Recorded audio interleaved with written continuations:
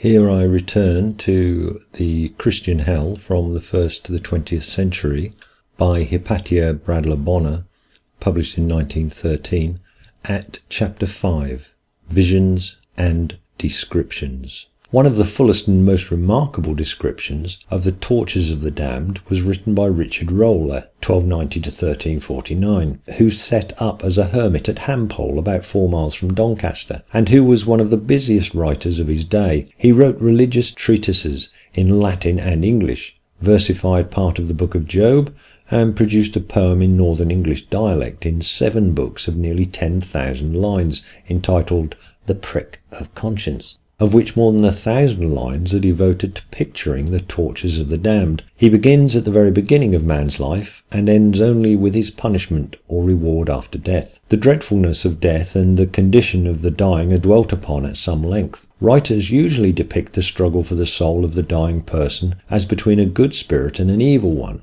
as in figure 14, but Roller is not content with one evil spirit. He tells how devils gather round the dying man and torment and frighten him in their efforts to ravish his soul to hell. Good men as well as vile will be tormented on their deathbeds. At the resurrection, it is interesting to note, everyone will be 32 years and 3 months old. That ought to simplify the census if one is taken, but it is to be feared that it will greatly complicate family relationships. On Doomsday, Christ will judge men in the vale of Jehoshaphat. He will sit on a white cloud as doomsman, and will appear austere to the wicked, but very pleasing to the righteous. On the day of doom, the earth will quake, the world will burn, and thunder and lightning will strike the wicked. 15 accusers will appear against them, of which the first 3 are conscience, sin, and holy writ, and the last 3, Christ's passion, God, and the Trinity. The picture of the awful day of reckoning is painted in minute detail, but we must not linger over it, except to note that every idle word, every idle thought, and every sin committed through ignorance will be judged, and that pagans and Jews will go to hell without judgment. The hermit of Hampole is able to tell us just where hell is. It is in the middle of the earth, and the earth is in the middle of the heavens. It may be likened to the core of an apple or the yolk of an egg when it is hard.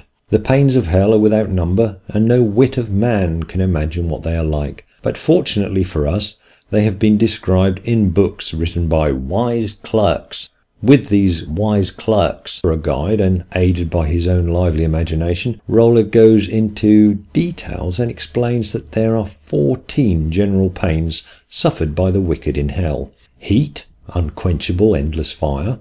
Cold, so intense that it would freeze a burning mountain. Filth and stink, there shall be mair stink than tongue may tell or heart think. Hunger, such that the wicked shall tear their own flesh. Thirst, fire, smoke, stench shall be drink to the sinful. Gall of dragons and venom of snakes shall be their wine. There shall be endless hunger and endless thirst. Darkness, so thick that men might grasp it. The sight of devils. The hardiest man in flesh and bone would become mad with fear at the sight of a devil. Yet the sinful are ever looking upon them. They see them through the sparks of fire. Vermin, horrible venomous vermin, which live endlessly in the flames of fire and gnaw and suck the sinful. Vermin in hell shall be their clothing, and vermin shall there be their bedding. Beating, devils strike the sinful with glowing hammers without ceasing. Gnawing of conscience, the sinful shall ever make lamentation, crying, Alas, alas, and wall away. Scalding tears, more tears are shed in hell than there are drops of water in the sea, and these tears shall scald and burn, for they are hotter than molten lead or boiling brass. Shame and disgrace, the picture of shame and disgrace in hell is not very convincing.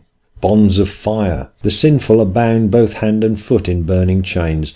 Their heads are turned downwards and their feet upwards. By strong pains they are continually strained and racked. Despair, with no hope in their hearts, they shall desire death, but death shall flee from them. Besides these, there are many other pains not classed in the foregoing list, for in hell there is more sorrow and woe than all the men of earth, old and young, might think with heart and tell with tongue. There is no peace in hell. The devils keep up a doleful din of roaring and yelling. The wicked are pressed together as in an oven. The damned scratch and tear one another's faces. They are full of hatred and the cursing of their fellows, and yet the sight of another's pain is a fresh pain to them. The least pain in hell is greater than all the pain in the world, and the sorrow of the world is joy compared with the pains of hell. When Rollet of Hampole describes the bliss of the chosen in heaven, he is particular in pointing out that they will feel no pity there for the sorrows of those in hell, neither for the father nor the son, neither for the mother nor the daughter, neither for the sister nor the brother. None shall have pity for the other.